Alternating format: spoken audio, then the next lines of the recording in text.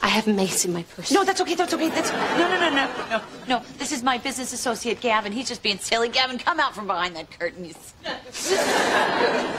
Hi, Gavin. Pleased to meet you.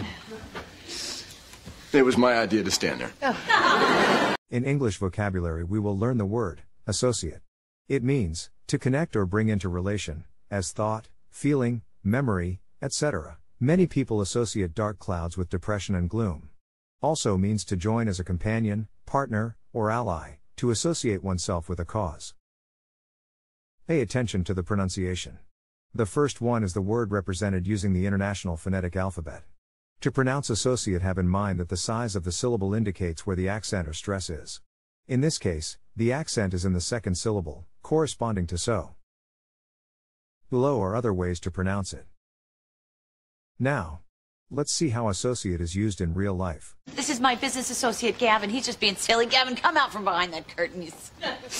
Take the test at accent101.com to find out si sabes inglés o hablas inglés.